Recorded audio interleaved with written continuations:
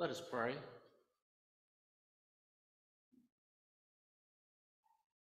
We gather this morning to acknowledge the mystery that we are not alone, God. The mystery that you are, that you breathe life into us. The mystery that the whole of creation is full of you and that you come to us in the beauty of the earth and in our encounters with others, our loved ones, our friends, the stranger. We are here to listen together for the word you have for us. So open our hearts and minds. Help us to set aside distractions and to focus on the truth revealed to us in Jesus. Amen. It's almost comical.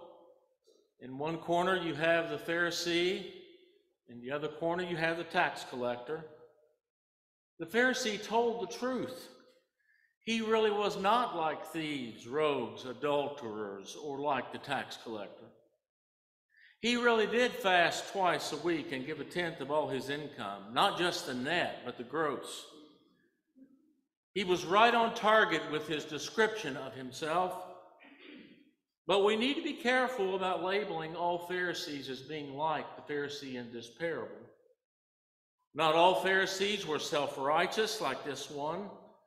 Many were faithful and humble. The Pharisees did not see themselves as an elite group. They wanted to make the observance of the Torah, the law, which is the first 5 books of the Bible, to be available to all people. But the way some Pharisees are depicted in some places in the New Testament has led to some anti-Semitism among some Christians. The tax collector also told the truth. He was a sinner, just as he said.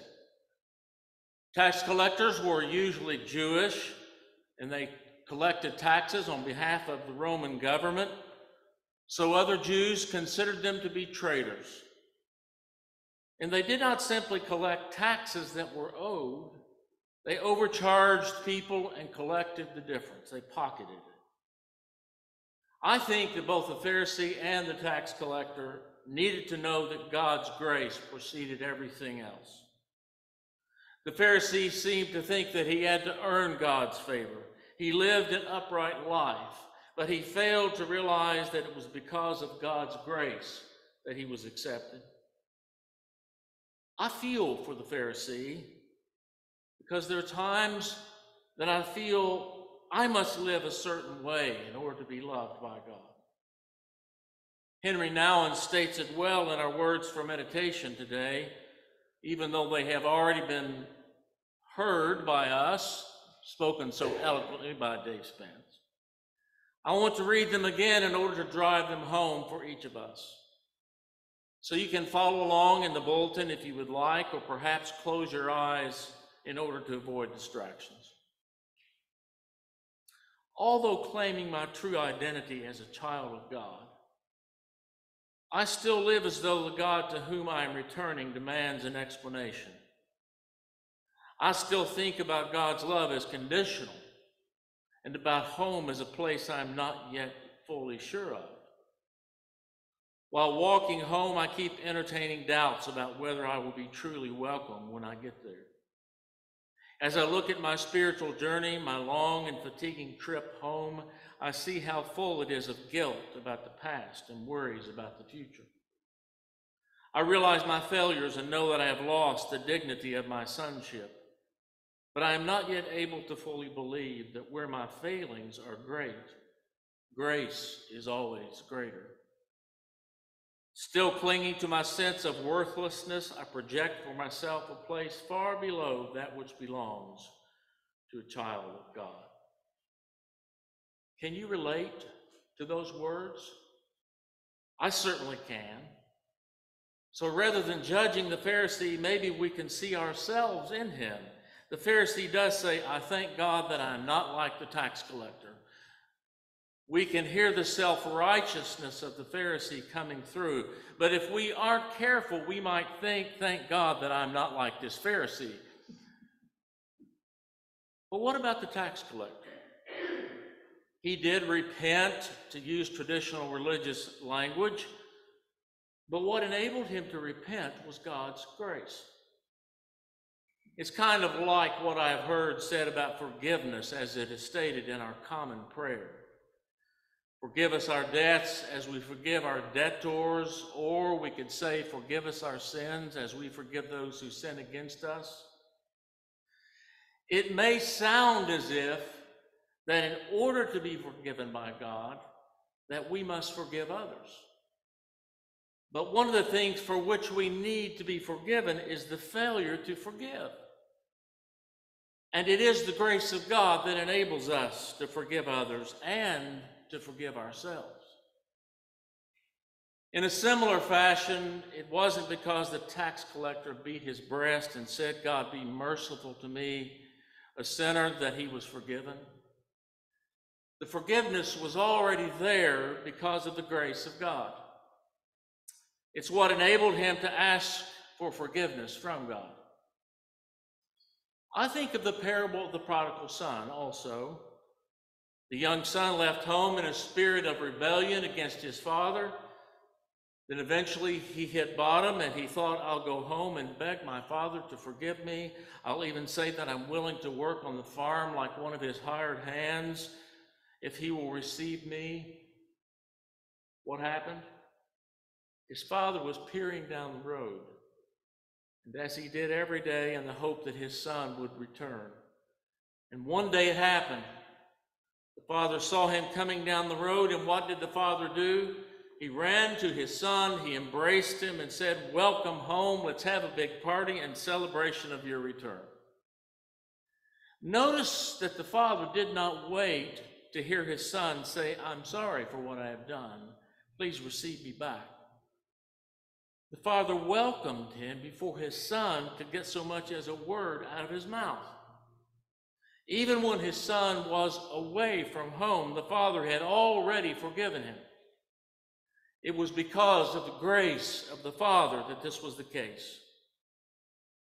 To be sure, the younger son would not have experienced liberation from forgiveness if he hadn't gone home, but grace was always there for the waiting. So really, in the parable today of the Pharisee and tax collector, they are alike. They are both beloved children of God. And so it is with each of us and every person. Not only were the Pharisee and tax collector in today's parable beloved children of God, but so is every human being. All of us go astray at times. Some of us really go astray, maybe us at times, but all of us are beloved children of God. During this political season, we need to remember that Republican and Democrat and those of every political stripe are children of God. Herschel Walker and Raphael Warnock are both beloved children of God. Ought we take into consideration the stances of candidates? Obviously so. We should oppose many isms and phobias, and policy issues are vitally important. But everyone is a beloved child of God. I recently listened to a sermon that I came across by Brene Brown on YouTube. She preached it at the National Cathedral in Washington, D.C. I share some of her thoughts and intermix them with some of my thoughts. She says that the truth is that we usually have very little interest in those who don't believe as we do. We have sorted ourselves by ideology and sorted ourselves into factions. There is nothing quite like a common hatred that can unite people. Hating some people is often the way we connect. Maybe we want to tame the language just a bit and say disliking others is the way we connect, but sometimes there really is hatred. Brene Brown says that when we do this, there isn't real connection between those with whom we agree. We just hate or dislike the same people. She believes that in our highly polarized culture, there is a real crisis in spiritual connection. And she has an interesting definition of spirituality. Listen to it.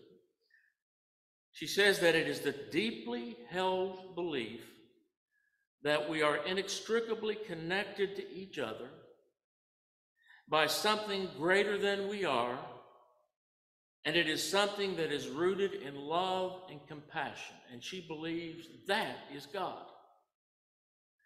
This sounds very much like what Alcoholics Anonymous say about a higher power, or what we might also call God. The opposite of this is dehumanization.